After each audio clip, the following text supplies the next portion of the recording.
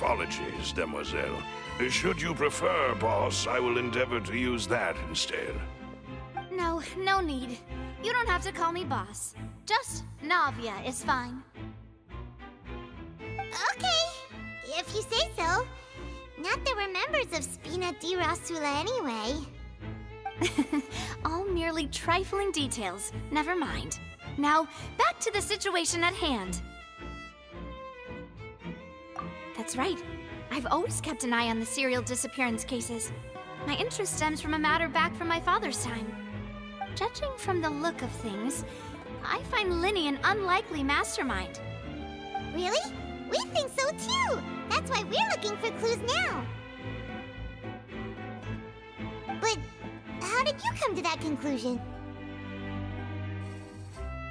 Intuition, naturally. My unparalleled intuition. Farina sure was quick to point the finger at Linny without any decisive evidence whatsoever, wasn't she? But that's not uncommon for her.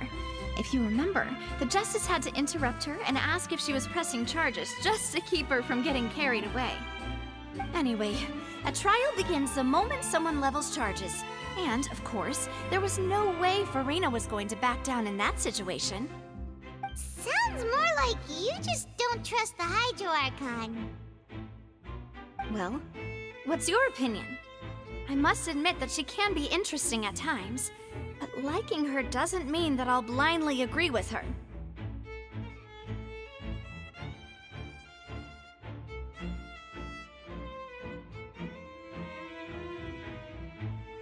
All right, I've answered your question.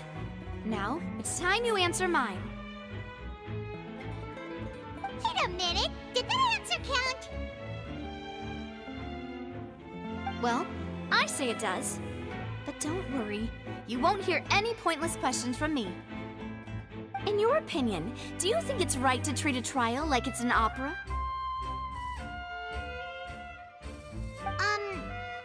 Well? And why would that be? See, Silver and Maloose? I told you they'd be different. Most astute of you, demoiselle. I too think that the Traveler's response was most excellent. No matter how wonderful the script or how fervent the audience's expectations may be, the trials that go on stage here must be based in fact. And if that can be done, boss, then... All right, that's quite enough, Maloose. Anyway, I like your answer. You pass with flying colors. Now, I need to make some preparations, following which our joint investigation shall commence. You two shall be my assistants. Wait! Since when did we become assistants? Oh, well, I can be the assistant, sure. Or your companion, if you like. I'm really not that fussy. That's more like it. Far be it from me to brag, but I believe that Demoiselle's intuition will be instrumental in uncovering the truth. You wish to save a friend from false accusations, and we wish to unravel the disappearances. In this sense, our goals are aligned. You have a point. You're quite the talker, aren't you, mister? And what about you over there? What do you think? You seem like you've got something on your mind. I have nothing to add. Oh, alrighty then. We'll be making some preparations first.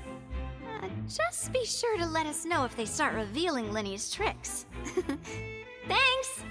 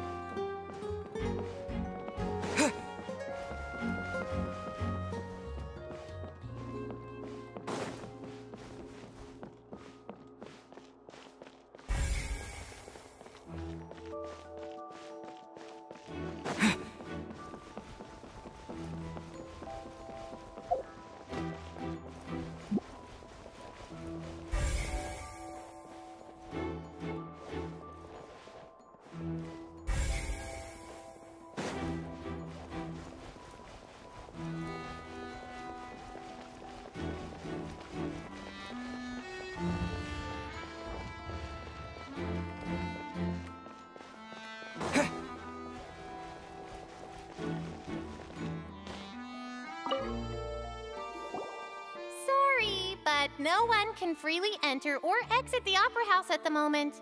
If you wish to leave, you must register. No, we're not leaving.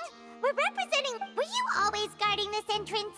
Yes, after the Chief Justice gave the order, everyone coming in or out must undergo a strict inspection. So the missing girl couldn't have left from here. At least, not from that point on.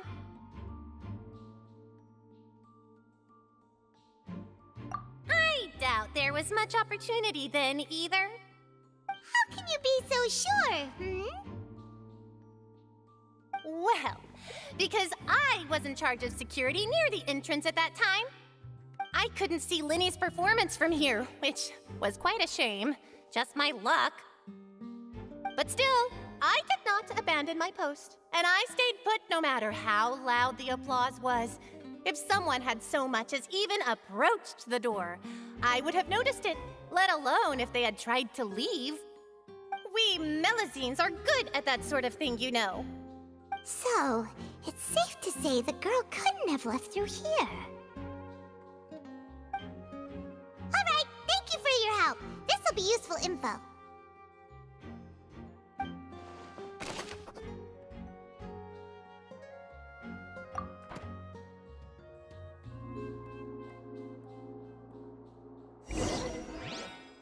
We've checked everything of note here at the performance venue.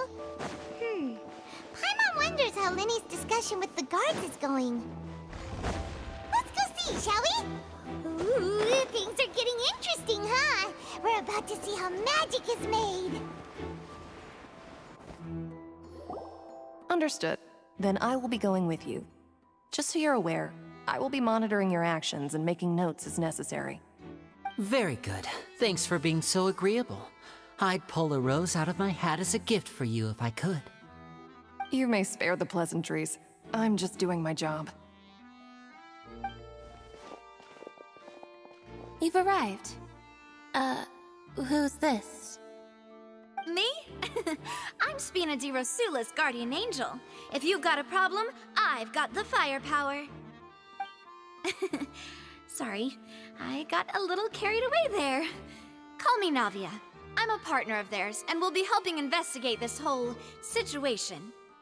And these are my companions. Would you mind if they join as well? Fine by me. Oh, new helpers? I would be most grateful. Well, let's just say we're tagging along. It's not every day you get to see the secrets behind magic performed on such a large scale. I appreciate your kind interest. Come with me. We'll be heading below stage.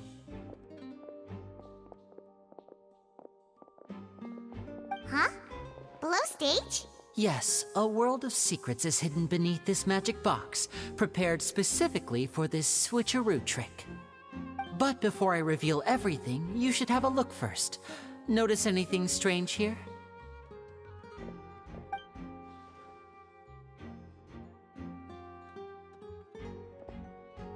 I'm not trying to be dramatic. Remembering the details of a trick will help you understand the methods used to perform it more easily. Huh.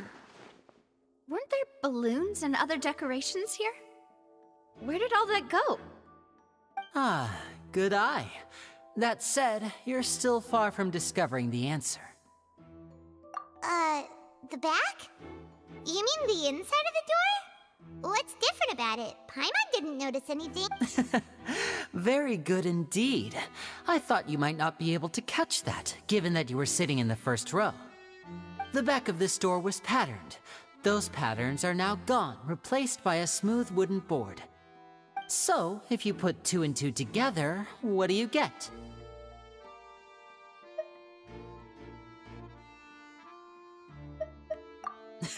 Exactly. All right, let's go. I'll tell you how it works as we head down.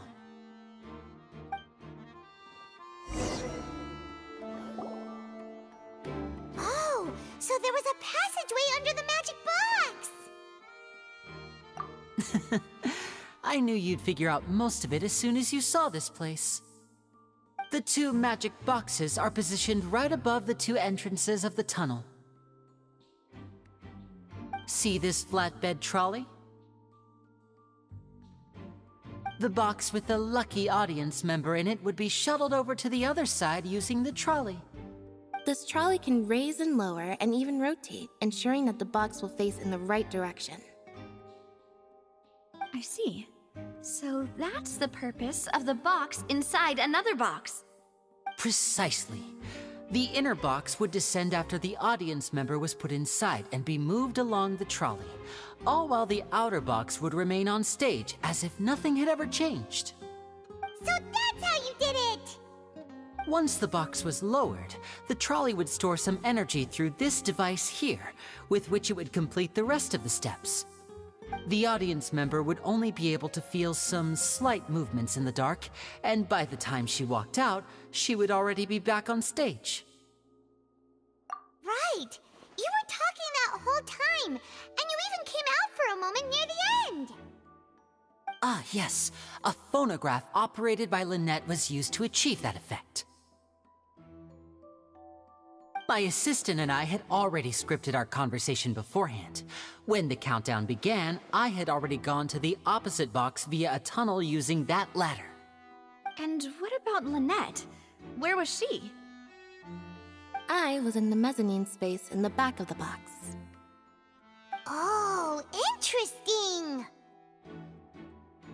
That's how we were able to coordinate Linny's lines with the assistant.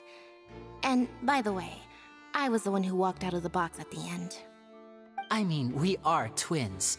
All it takes is a change of clothes and no one can tell who's who. And that's my favorite part of this trick. Only Lynette and I can perform it. So that's how it all worked! Wow! Every detail you revealed was more amazing than the last! Lynette would briefly walk out of the box and then go back in, jumping into the tunnel and escaping before the box on the trolley could finish ascending. And then I walk out of the other box in the audience area, and the trick would be complete. The operative word here being would. But as you saw, Cal was in the box, not our audience member. She, on the other hand, mysteriously vanished. We really don't know how that happened.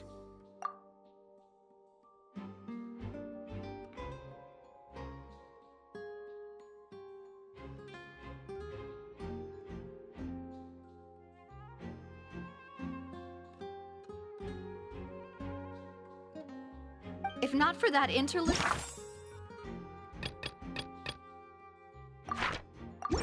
This would have been an astonishing trick. I probably never would have figured out how you pulled it off. And yet, to think that someone was able to use this magic trick to commit a crime. Could we have a look around? I think we can come up with some more leads. This is the scene of the crime, so Linny and Lynette are not permitted to stay here. I'll escort them back up. Yes, of course. No need to be so strict now. I won't disappear into thin air, you know. Thanks, everyone. We're counting on you.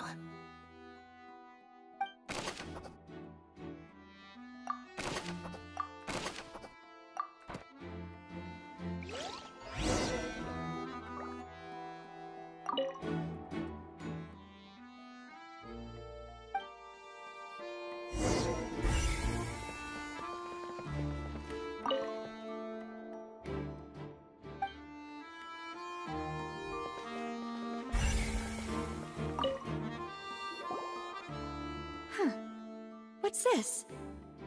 Looks like a hook tied to the end of a rope. Huh? There's all... Perhaps it was a prop for a different trick. But why would it have been left here? Whatever it is, let's make a note of it first.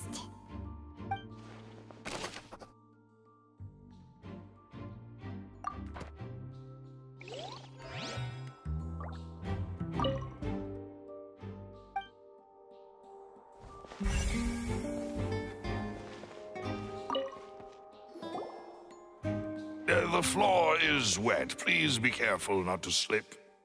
Speaking of which, why would there be water here? Oh, Paimon knows! It's one of those tricks where you pour water into a jug and then flip the jug over only for the water to disappear. And here's a broken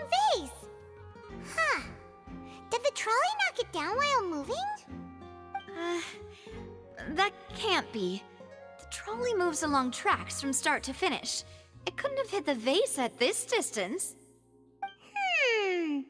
Let's note this down too and think about it later.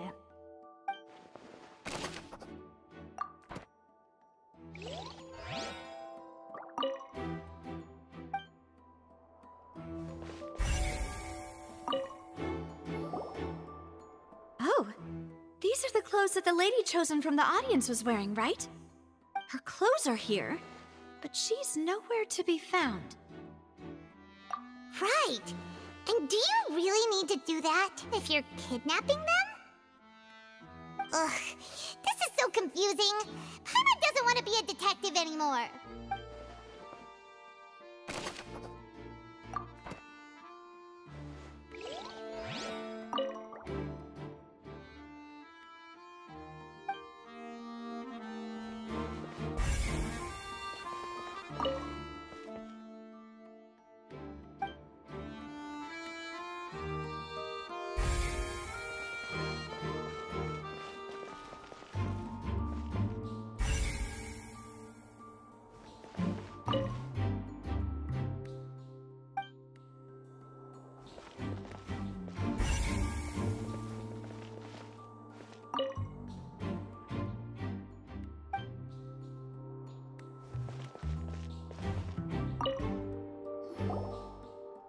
What is this place? It seems someone could fit through here. Could this have been the suspect's escape route? Alone, perhaps. But if they had to pull another person with them, the space would be too narrow. But there are no other ways in or out of here. Oh, you're right! Let Paimon write that down.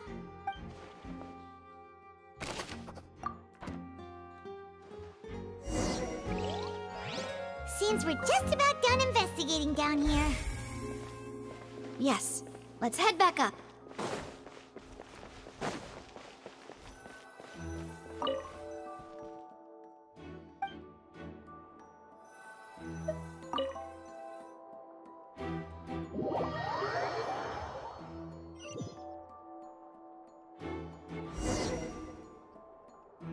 Well, we've ascertained the state of the crime scene.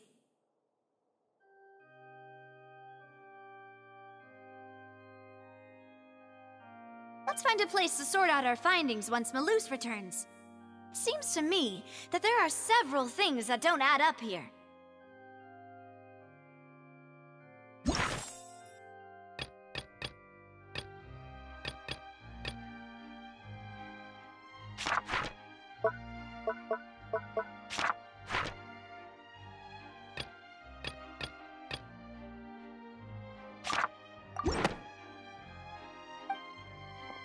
Apologies for the wait, demoiselle. So, what did the guards say? Did the criminal escape through the vent? They believe the odds of that are very low, since the vent leads to the Opera House's basement. The guards have checked the area carefully. No one left through the basement during the performance or after the incident, and no one was found hiding there.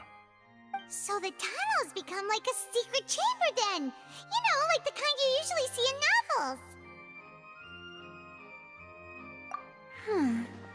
The plot thickens.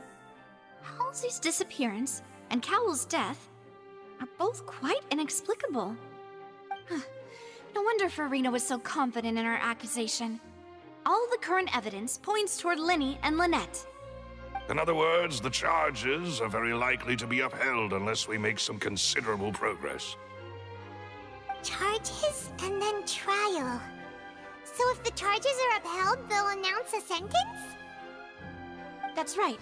This is how a trial goes in the Opera House. During the proceedings, the Chief Justice and the Oratrice will hear statements from both sides.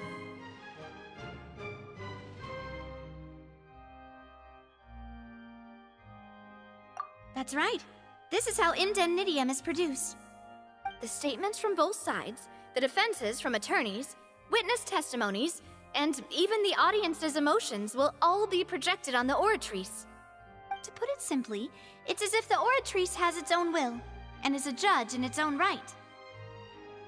This also precludes any kind of favoritism on the part of the Chief Justice. And not that this has ever happened anyway.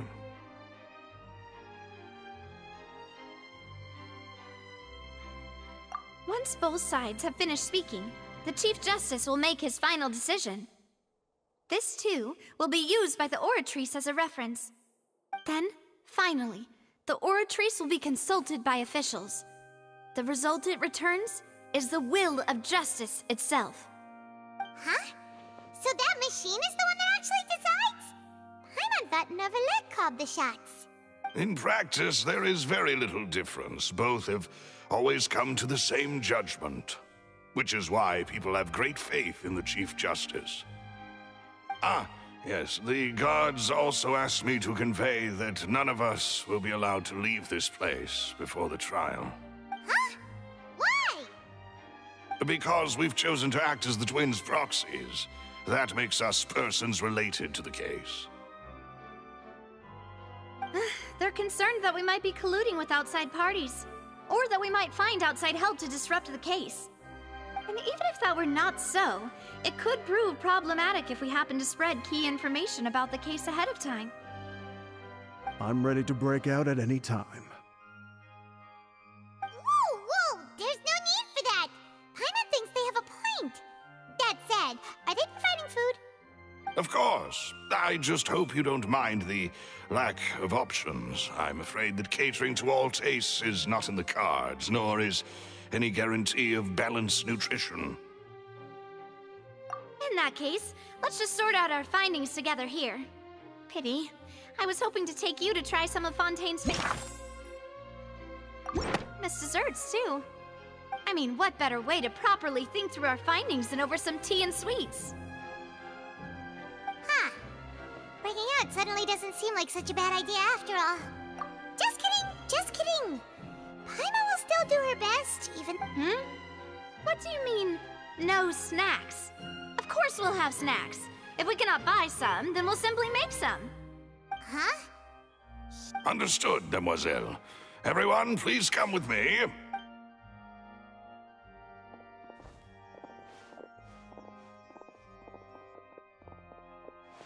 Wait, you're carrying a portable stove with you? Yes, I must be prepared to meet the Demoiselle's baking needs whenever the fancy strikes her. I have eggs, sugar, and almonds at the ready.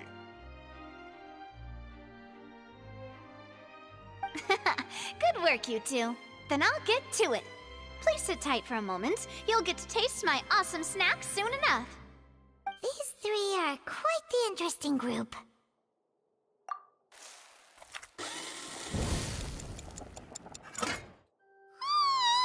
And Paimon thought it smelled good while it was still in the oven! Oh, it's even better now. Paimon can't stop drooling. From the way you had these two guys carrying all that stuff around, Paimon thought you'd have them do more during the baking process. But you ended up doing the entire thing by yourself! Beating the egg whites, grinding almonds, everything! I was applauding. And I was giving encouraging smiles. Paimon was just thinking, aren't you worried about getting your fancy dress dirty beating egg whites and baking like this? Well, I don't think it's carved in stone anywhere that fancy ladies can only read books, sip tea, ride horses, and play the piano. I just really enjoy making snacks. Don't underestimate beating egg whites, by the way. It's a real arm workout. You also need to beat them to just the right consistency, or your macarons will crack. Anyway, give these a try, fresh out of the oven. There's 3 for each of us. Only 3? Well, eating too many sweet treats might send all that sugar to your head. You wouldn't be able to think clearly about the case on a sugar rush, would you? Tea is ready to be served as well. This is Demoiselle's favorite, strong black tea with a floral fragrance that clears the mind and lifts the spirit.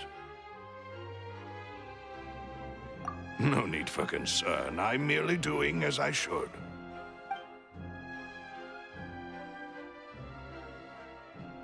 right then.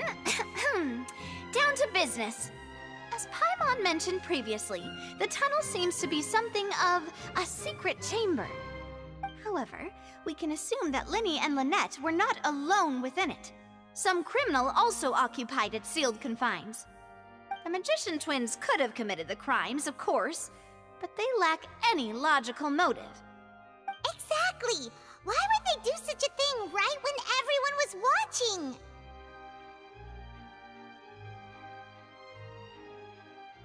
The flower vase and the thud we heard during the performance could indicate some altercation between Halsey and the criminal in the tunnel, resulting in the shattering of the vase, the discarding of her clothes, and her abduction. Perhaps the criminal thought that since she was chosen from the crowd, she would be too easy to identify if she was still wearing the same clothes. Paimon thinks that makes sense, but the real trouble is... True. None of the clues we found thus far support the existence of this third person. But the only people left to consider are both technically victims, whether it's the missing girl, Halsey, or poor Cowl. Huh. Could Halsey have secretly made modifications to the magic props in order to murder Cowl before making her escape? That's right. And even if she had tampered with the setup, she would need to understand the entire trick to pull it off. Nor does she have any motive. The guards said that she has never had any dealings with the Magic Troop's members. Were we not thorough enough in our search? From the sound of things, this is turning into an impossible case. Your macarons are amazing though, Navia. They smell great! They're nice and crisp and super sweet! They are my specialty after all. And I see you've already had 5 of them. What? 5? Oh, that can't be right. Paimon only counted 3, honest! Please don't worry about it. At my age, a few less sweets might actually be a good thing. No. Being greedy is one thing, but Paimon knows how to count. Besides, Paimon knows that if she ate too many, then others wouldn't have enough.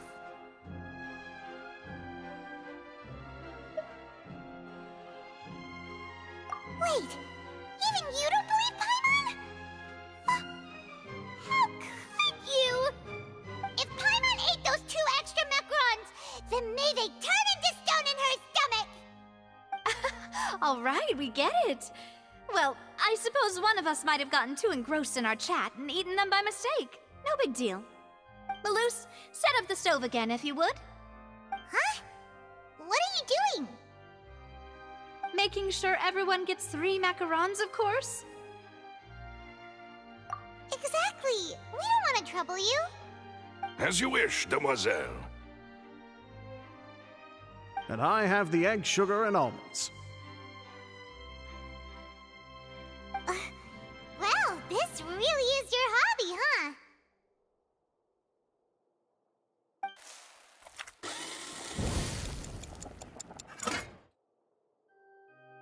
Well, that's it for snack time. I'm going to have another look around the area.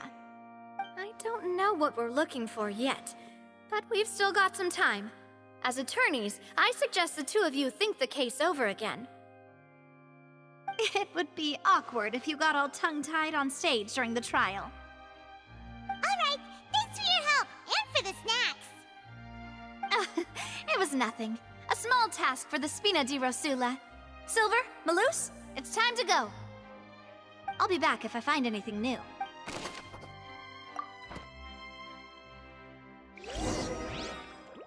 Alright, it's time to put our heads together. We've got to get our defense ready for the trial. Oh, it's probably gonna be a long and difficult case. There's no point in worrying about that now. We just need to prepare. Here, take Paimon's notes. They should help you review the situation.